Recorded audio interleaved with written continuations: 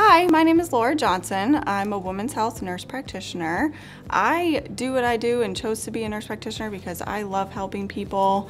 I love especially helping women. Nursing is in my blood, it's in my family line, and it's always been what I'm passionate about. As a woman myself, I feel that it gives me an upper edge for caring for my female comrades, so to speak. And I just really think that there's a lot more to a female than just what we kind of see on the outside, and so I like to dig a little bit deeper into female-related issues in particular. My biggest approach to patient care is that I like for us to be a team. I don't like it to feel as though I'm the one in control over your health care. I like to approach it as you and I are working together as a team. You're in the driver's seat, but I'm helping you get to where you want to go, and that is my biggest philosophy when it comes to providing care.